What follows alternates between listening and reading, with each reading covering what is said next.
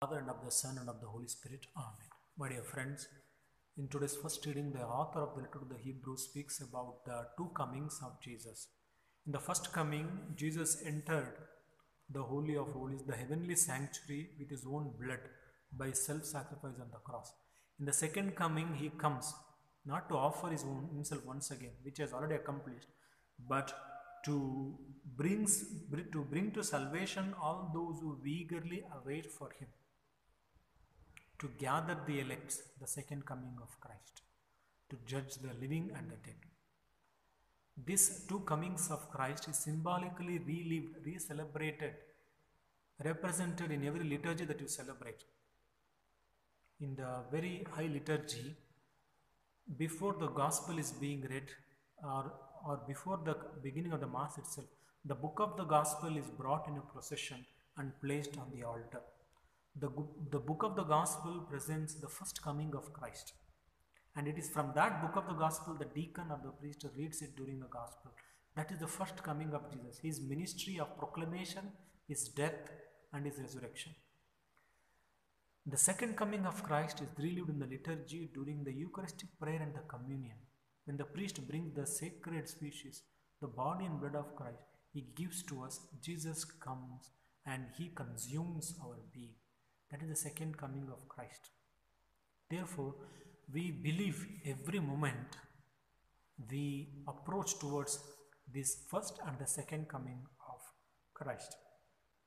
In the gospel today, because Jesus was doing such a profound ministry of unification of human persons, giving dignity to those who were oppressed, who were outcast, like tax collectors and sinners, and those who were in the high position and authority, scribes and Pharisees, began accusing Jesus, saying this fellow is out of his mind because he does not respect our Sabbath laws, he does not respect our social norms, he does not respect our societal norms of social stratification of the outcast sinners, he eats with them, therefore a pagal ho gaya hai, he has become mad.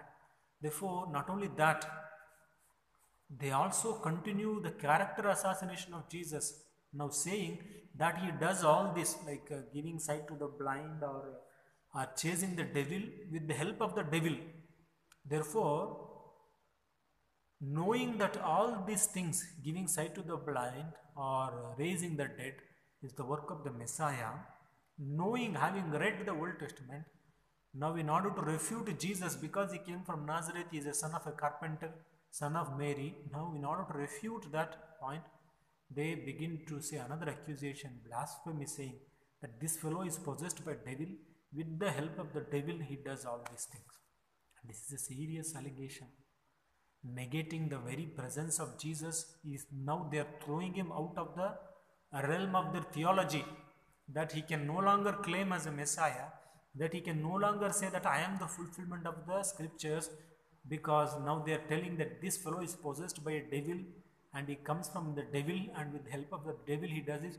They wanted to wipe out the very identity of Jesus as Christus, as the Messiah, as the anointed one. It is a serious allegation, character assassination that they wanted to do to Jesus.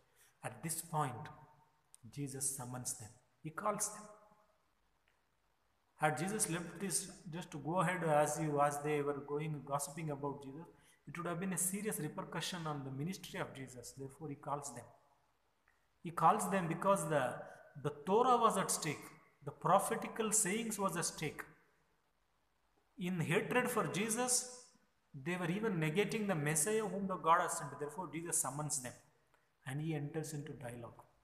If I cast out devil out of the help of the devil, your own exhaust is, with whose help do they cast out? In those days, there were also a sect of the people who used to cast out the devil, and they did it with the incantation from the Torah, from the prophet, and they knew that this was with the help of the God they were doing. So therefore, Jesus says, if I am doing with the help of the devil, with whose help your own exorcists are doing it.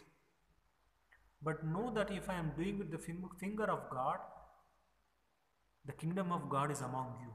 Therefore, in this word, finger of God, Jesus tells them that his works are the fulfillment of the Torah, because it was believed It was the finger of God which wrote the commandment and Torah and gave it to Moses. Therefore, when Jesus says the finger of God, it also refers to the entire scripture. If I am doing it as foretold by the scriptures, know that the kingdom of God is among you. Know that I am the Messiah. Therefore, finally, Jesus closes this chapter telling, all the sins against the Son of Man will be forgiven.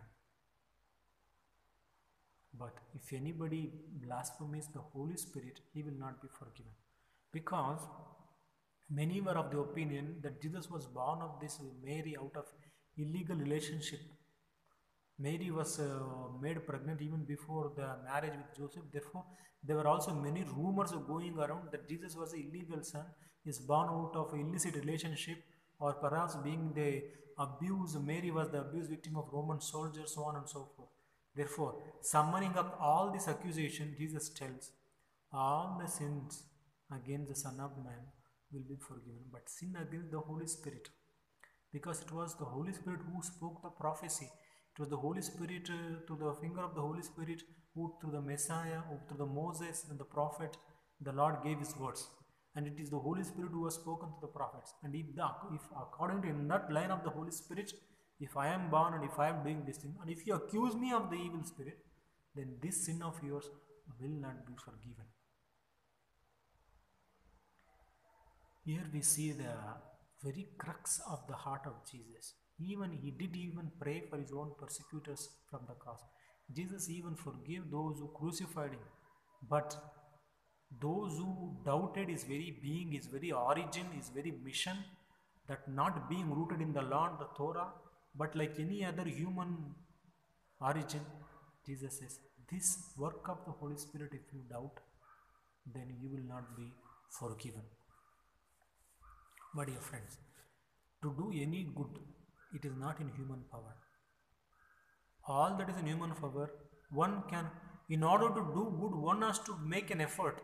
But to do evil, no need of being an effort. To be a bright student, it takes a lot of sacrifice to study, to do homework, to follow the lessons, and not wasting time. Therefore, to be a good student takes a lot of effort. Whereas to be a lazy, easy-go-lucky student, it does not. You just need not to do anything automatically. St. Augustine, reflecting upon this, would say, what is not increased decreases. Therefore, to do good, a person requires the Holy Spirit. If somebody is doing good, we must appreciate him. If we don't appreciate him, at least we must stop character assassination about that person. Because Jesus himself says, a good tree cannot bear bad fruits, nor does a bad tree can bear good fruit. You shall know them by their fruits. Therefore, if somebody is doing good, it is through the help of the Holy Spirit. Therefore, if we want, we can appreciate that person, encourage that person, help that person in doing the good. But in no way we should do the character assassination of the person, saying he is doing so because so and so, because of so and so reason, spoiling the good name of the person. Let us then examine ourselves and see, do I belong to those group of people who do good, who extend being good deeds to others? Or do I belong to those group of persons who speak ill about the other, spread rumors about the other persons, spoil the good name of the other person, therefore hindering the spread of the light, spread of God's kingdom of fellowship, peace and justice? Let us ask the Holy Spirit to enlighten us, so that we may be the bearers of light and love. May Almighty God bless you, the Father and the Son and the Holy Spirit. Amen.